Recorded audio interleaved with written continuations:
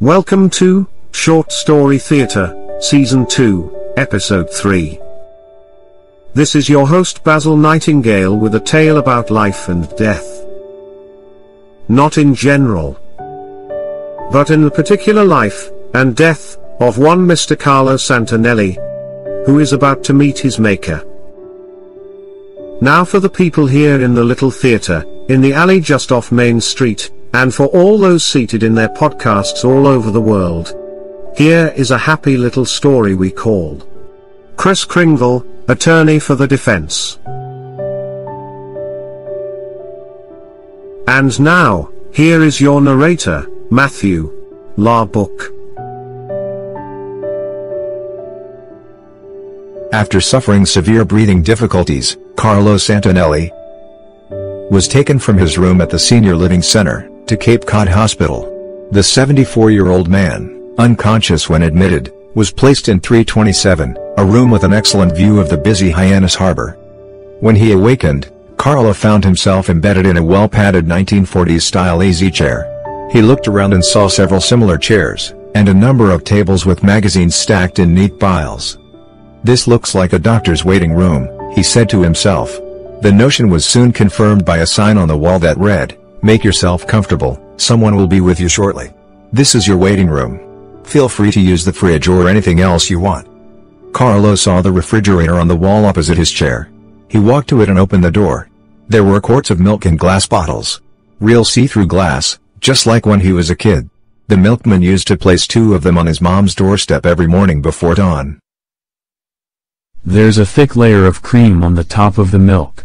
That's exactly the way it used to come in the old days. Each quart would have 2 or 3 inches of cream on top.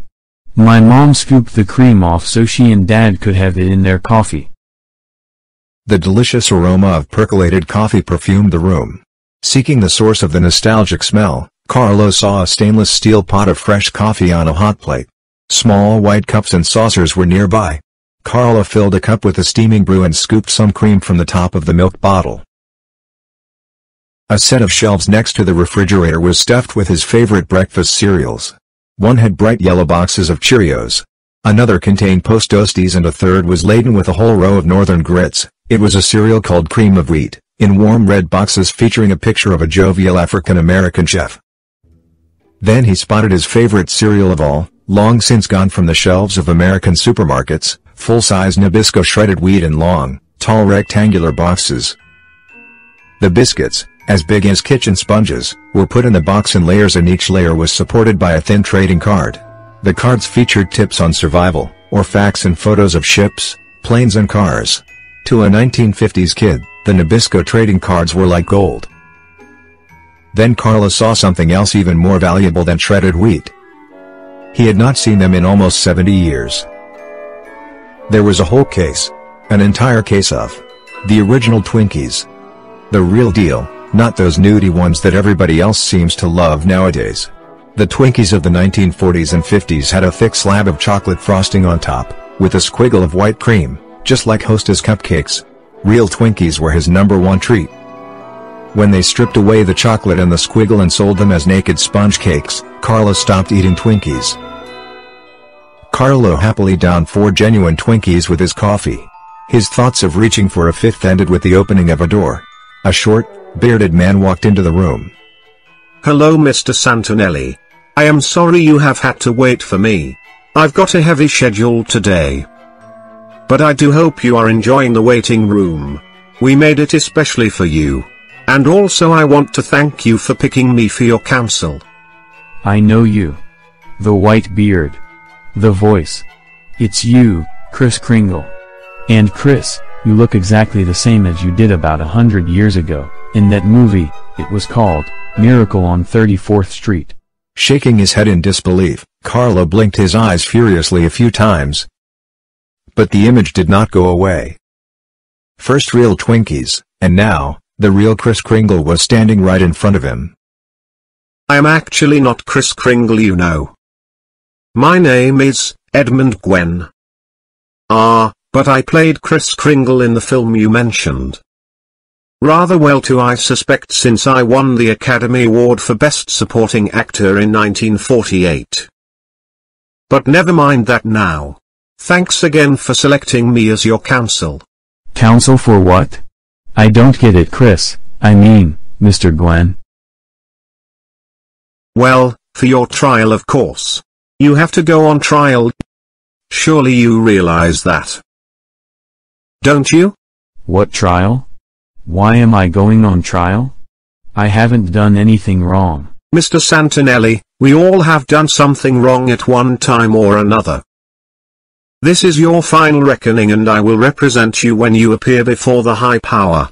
You're talking nonsense. I don't get it. Ah, I get it now. I don't think you remember dying. I didn't die. I remember having a little trouble breathing, that's all. I was just in the hospital for a while. I am sorry, Mr. Santanelli.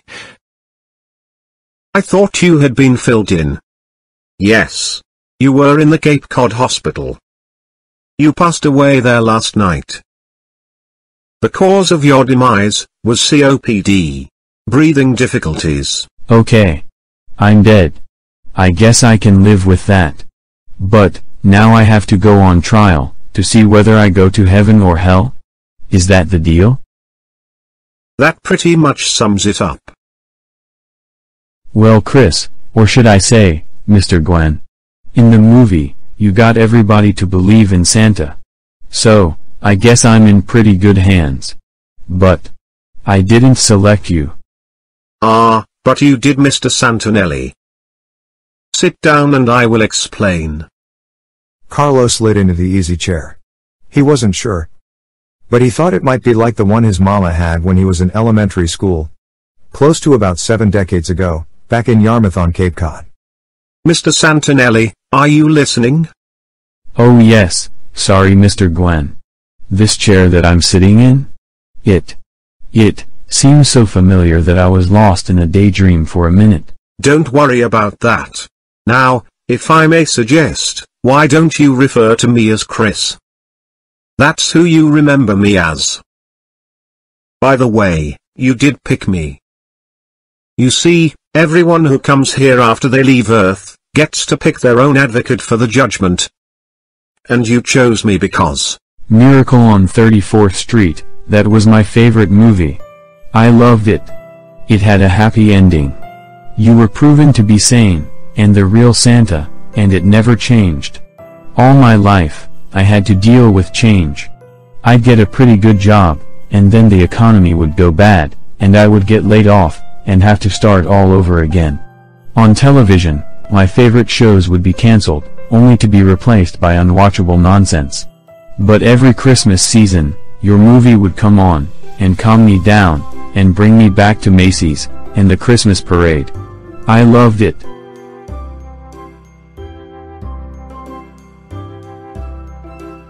Yes, you did, Mr. Santanelli. And that's why you picked me for your advocate. I'll speak for you when you go before the high power at your trial. Why do I have to have a trial? Everybody does. Even Mother Teresa. When somebody dies, they come here for a reckoning. Your whole life is put under a microscope, and then a judgment is made on where to place you. There are an unlimited number of worlds you can go to. Some of them are heaven, beyond your wildest imaginings, and others are... well, let's just say that they are not so nice. But don't worry, I will be with you as your counsel, during the judgment. Wait a minute, Kris, you keep saying I picked you. I don't remember anything about that. No, you wouldn't. It's all automatic. Based on a person's subconscious preferences, a choice is made for them. You can change lawyers if you wish. A lot of people pick Elvis, but not so much anymore. John Lennon is a popular choice. Abe Lincoln is a good selection. He was a pretty fair lawyer. Some people even pick President Richard Nixon. Dick is pretty tricky, you know. You can have anyone you want. Kris, I wanna stick with you. Well, I think that is just fine, Mr. Santanelli. Just relax here for a while. I will be back shortly. Have some real Twinkies and some more coffee. I have taken a quick look at your file, and it doesn't look too bad. Well, I know for sure that I was no saint. I did a lot of things I wouldn't want my mama to know about. Really, what are my chances? Honestly, I don't know. There certainly are some smudges on your record. But I see a lot of good things too. If I were a betting man, I would say that the worst you will get is an okay world, one where you will spend eternity, not in punishment, but not in luxury either. Thanks, Kris. One more thing, is there really a hell? I am not supposed to answer that. Let's just say that there is a hell. But it is not a place that a person is sent to. And it is not a place created by the high power. It is a place of a person's own devising. Up here, a man or a woman has an unending chance to ponder their life. Regrets, past crimes and bad deeds can be as torturing to some people as actually being cast into an everlasting, burning pit. Let's stop talking about such things. Have a few more of your chocolate-covered Twinkies.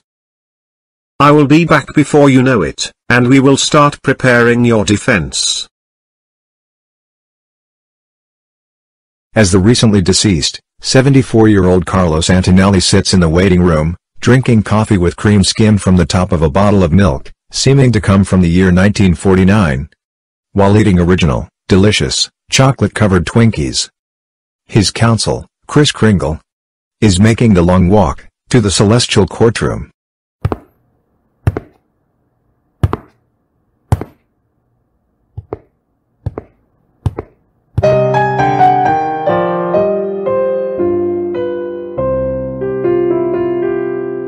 After a few moments, two stern-looking, large men, dressed in black pinstriped suits, came into the waiting room.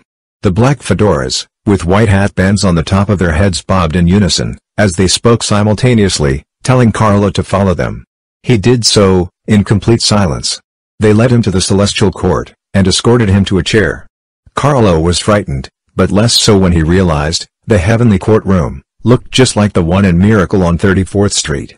Just a few seconds later, Carlo was joined by Kris at the table in front of the judicial bench. He began to suspect that he was involved in some sort of a massive prank, or a candid camera setup.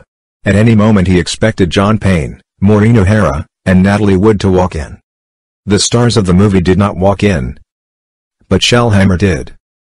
Shellhammer, in reality an actor named Philip Donge, was the pompous head of Macy's toy department, who caused so much trouble for Kris. Shellhammer was announced by the bailiff as the chief of prosecution. He walked to a seat at a table to the left of Kris and Carlo. Before him was a stack of papers a foot high, containing reports of every bad thing that Carlo had ever done. By comparison, the pile of papers Kris assembled, listing the good things, was very small. Quiet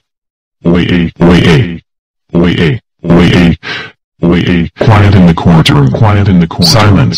Silence. Here comes the judge. Here comes the judge. The inimitable. High power. High power. All rise. All rise. All rise.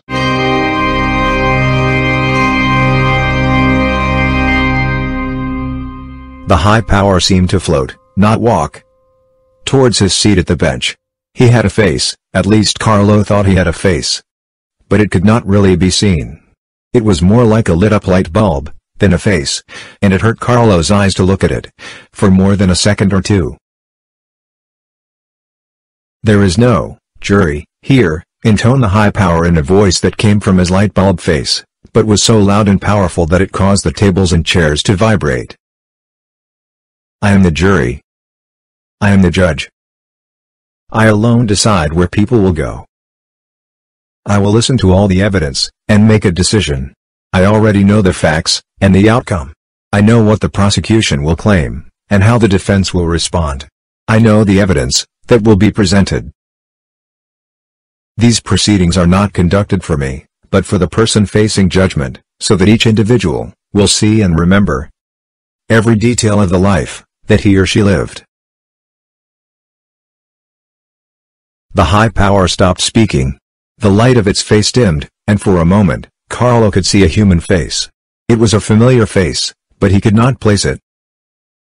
The high power looked directly at him, and said in a much softer, gentler voice.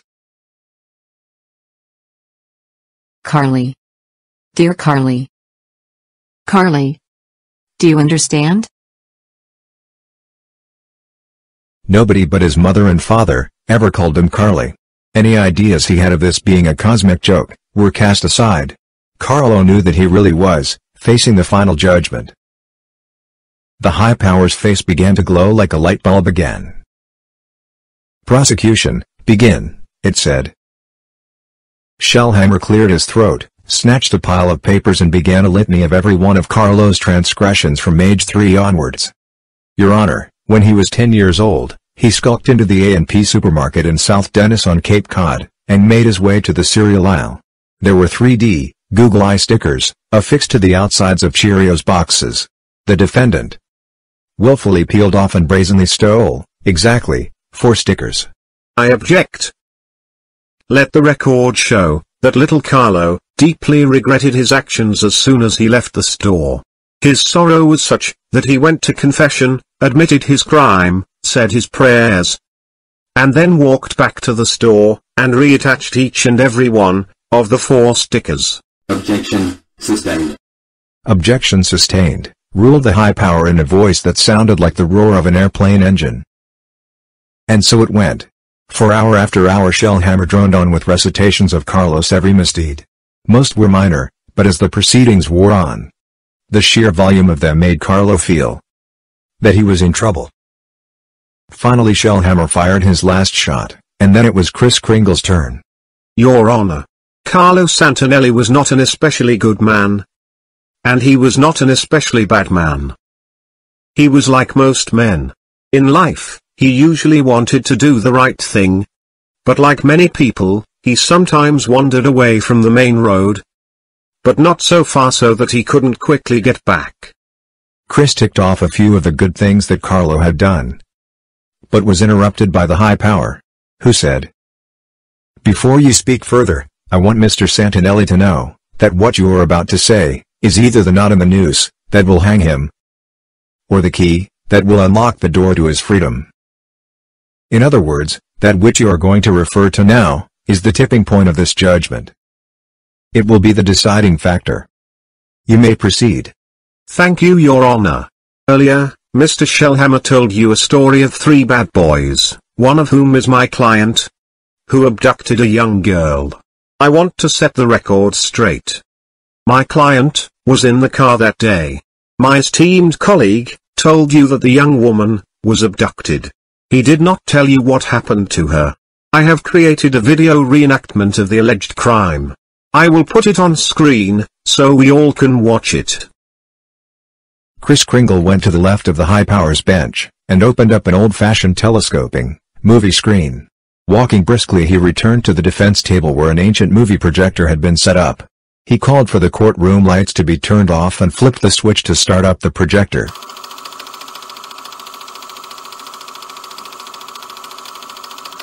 Captions on the bottom of the screen set the date as June 1960. The movie showed a beat-up 1949 Ford parked on Bell's Neck Lane, a dirt road in the backwoods of Cape Cod, near a small, sandy-bottomed kettle pond. It was close to 4 in the afternoon, and 3 young men about 17 years old were outside of the car drinking beer from glass bottles.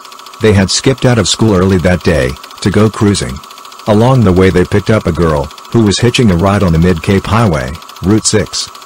The girl, a year or 2 younger than the boys, was shown sitting in the back seat of the '49 Ford. Tears stained her face and she was shaking like a washing machine with an unbalanced load. She knew what was going to happen to her.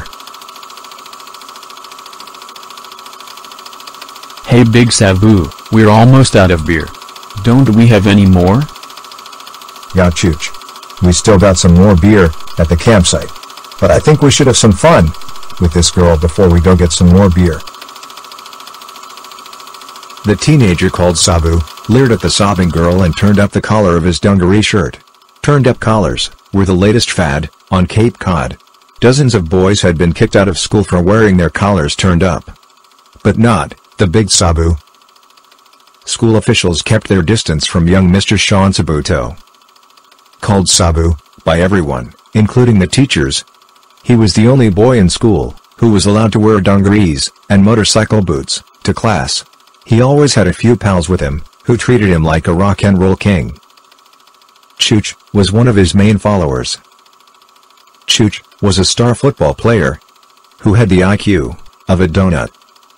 He was infamous for showing up at school dances, wearing a suit, but instead of shoes, he had basketball sneakers on his feet. In the 2020s that's probably not only acceptable, but even fashionable.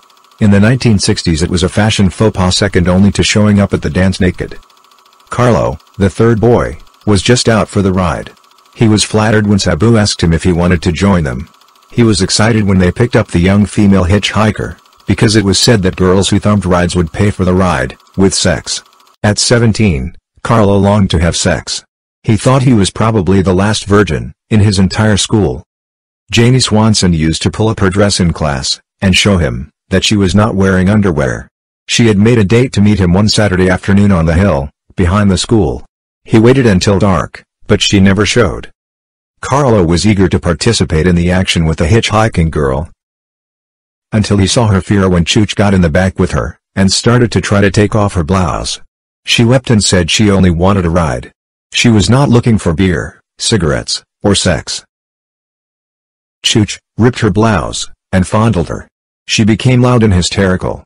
Sabu decided to drive to a place deeper in the woods to make sure nobody would hear her screams. By now, Carlo wanted no part of it. He lacked the courage to tell them to let her go. He wasn't sure what would happen if they started with her. Would he go along out of fear? Hey Sabu, we really need some more beer before we take care of her. Okay Chooch. We got some more over at the campsite. Let's go get it. Carlo, you stay here and watch the broad while we get the beer. Don't let her out of the car.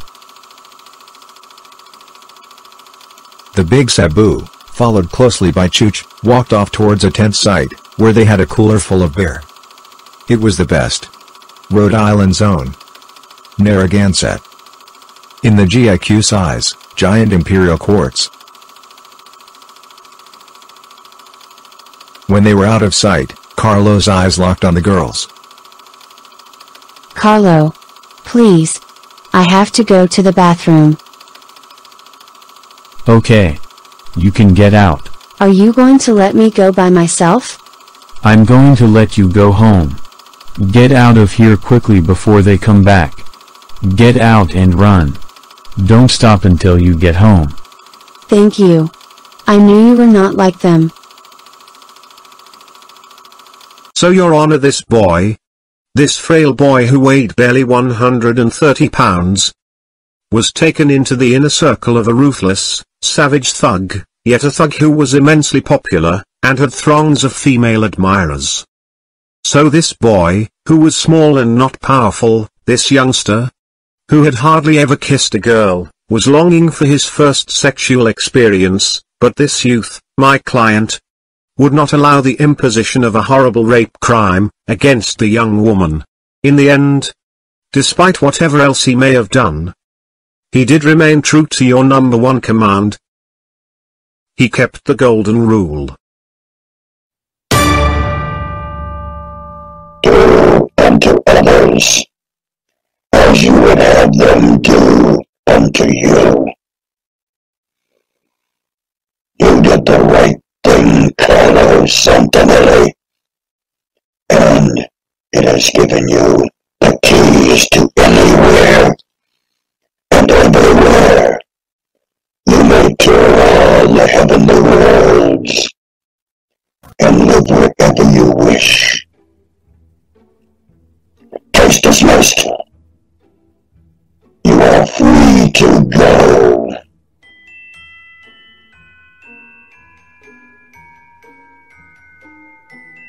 And so the high power in his wisdom, gave Carlo Santanelli the keys, to everywhere and anywhere. He said that Carlo could visit all the heavenly worlds, and then spend eternity in luxury, happiness, and endless joy. Ah, my friends, a happy ending to our play. This is Basil Nightingale speaking. It was my pleasure to portray Kris Kringle, who in the film Miracle on 34th Street, was played by the noted actor Edmund Gwenn, who did indeed win the 1948 Academy Award for his splendid performance. Our narrator was Matthew Larbook. And as always, the author of the story, and producer of Short Story Theatre, is Bill Russo, who also directed the presentation. Thanks for listening. And please, come back again soon. Won't you?